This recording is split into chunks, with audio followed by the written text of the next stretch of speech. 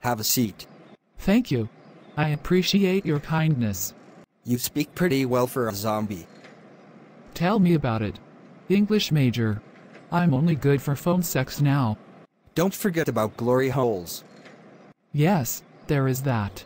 The universe always provides resources. The universe provides. That is just phony bullshit. Now that's redundant. All bullshit is phony. That's what bullshit is. Like I come to you for English lessons. Albeit. What lessons have you come for?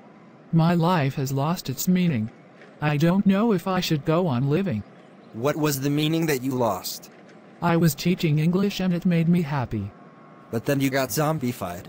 Why? I didn't deserve that. Yes. Evil lurks in the shadows, and shit happens. But the raping part was good. I hadn't gotten laid for months. But then, he bit off my tit. Not a very happy ending. I bit off his nose. That's the spirit. He quit, but I was already zombified. So fast, so fast. I tried to teach looking like this, but my students ran away from me. Yes, you do look quite frightening. I did eat the ears off one of them, though.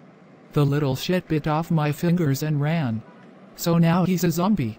A little shit zombie. Good one. So then I didn't know what to do. So I came to you for help.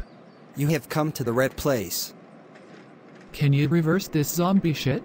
I can do the raping part with good vibes instead of zombie vibes. That will overwhelm the evil. So you're going to fuck me? Just a few times, to drive the zombie away. Well, what the fuck? I hope you're good.